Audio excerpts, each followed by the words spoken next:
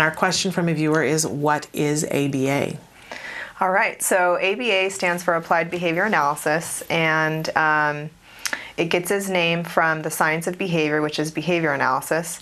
And that science is not always applied. Sometimes it has to do with basic research and things that are done more in the lab with animals and things like that. But once we get into applied behavior analysis, then it becomes using the science of behavior towards meaningful things in our environment that everyone would pretty much socially agree are meaningful and that need change. So this could be anything. Since we're looking at the science of behavior, it's any behavior.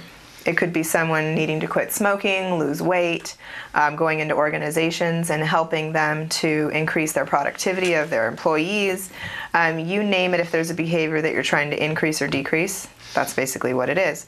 And so ABA is not synonymous as autism treatment, although you will read a lot of times ABA treatment for autism everywhere, and that's okay. It basically means we've made ourselves on the map as a application of a science that's very relevant for a particular population, but remembering that it can be learned to teach anybody anything. And oftentimes too, one thing I want to note is that I've heard people, when they use the term ABA, they'll use it synonymously with DTT, which is discrete trial teaching.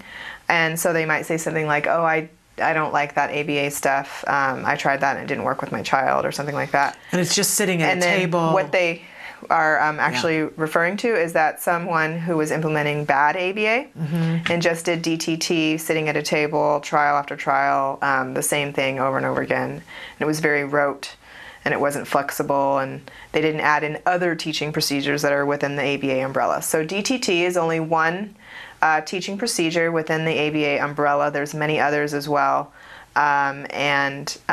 So that's one thing to be a little bit careful of when you're thinking about ABA and what exactly it is. You got to have quality ABA. But when you have quality ABA, it's been shown time and time again scientifically to be very effective at creating progress with individuals who are on the autism spectrum. Oh yeah, there's a lot of research on that, and I would say probably close to 1,000 studies now at this point. Wow.